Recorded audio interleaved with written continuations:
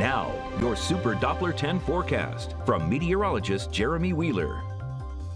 All right, yeah, wrestling gets crazy sometimes. This morning, I think the commute could be a little bit crazy. So, in all seriousness, we got some thick fog. Chincoteague right now, this is one of our cameras, and you can see that fog up that way. It is pretty thick there. It's pretty thick across the region. So, have a look at this, some of the numbers and the latest information. So, weather headlines. We got fog this morning, clouds and some sprinkles.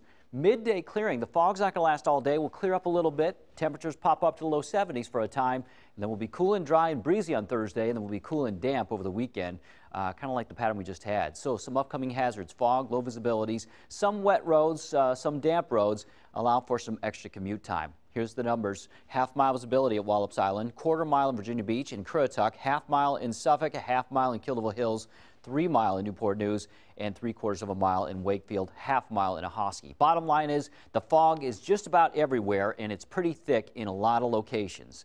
What's going on is, again, we've got that cool, damp air coming in off the ocean. Now, it's here, but there's not much wind at the moment. High pressure is kind of just to the north of us, so the humidity is just kind of stuck in place. But the wind will pick up out of the southwest. We'll pull up this warmth for one day, and then the cooler, drier air will come in behind this front. That gets here this evening. Might cause a few isolated showers, but then we'll dry out for tomorrow.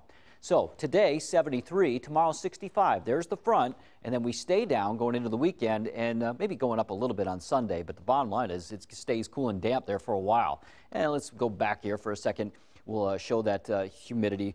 Well, we'll go past it, but bottom line is we got the humidity out there right now, and then the drier weather. Now it backs up. And the drier weather is going to be coming in here, and that's going to be happening for Thursday and Friday. And the humidity goes back up again around Halloween. All right, so let's take a look at it. Super Doppler 10 radar. We have no rain out there at the moment, but I'll say there's been some mist and a little drizzle in spots. And that's going to be the case this morning. It's very light and low to the ground. Doesn't pick up well on radar.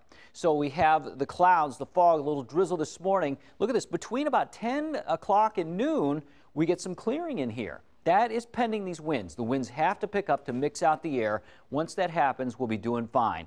Midday looks good. 3 o'clock looks good. We're going to cloud up a little bit around 6 o'clock, and there might be some spotty showers, 6 to about 9 o'clock. That's ahead of that front.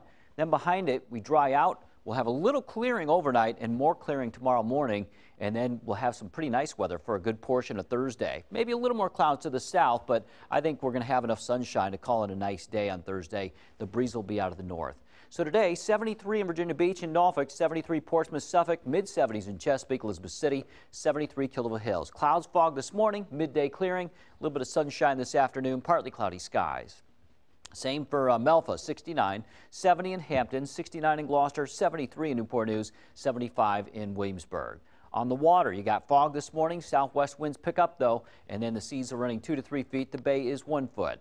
In the tropics, we're watching a couple of weak airs, low pressure. I think they might form and move offshore, but it's basically going to give us that same weather pattern, the damp, cool weather Friday, Saturday, and Sunday. Highs in the 60s. Isolated showers on Monday for Halloween. We'll have updates on that coming up.